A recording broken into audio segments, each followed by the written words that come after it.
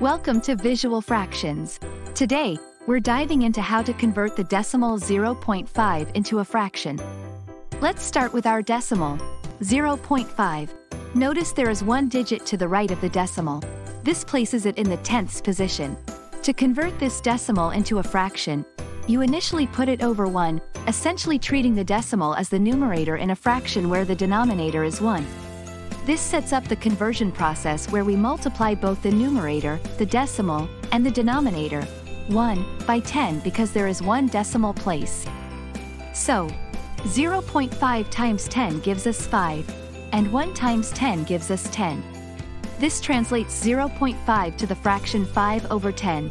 Next, we simplify. Both the numerator and the denominator in 5/10 are divisible by 5, the greatest common divisor. Divide 5 by 5 to get 1 and divide 10 by 5 to get 2. So, 5/10 simplifies neatly to 1/2. And there you have it. The decimal 0.5 when converted to a fraction equals 1/2.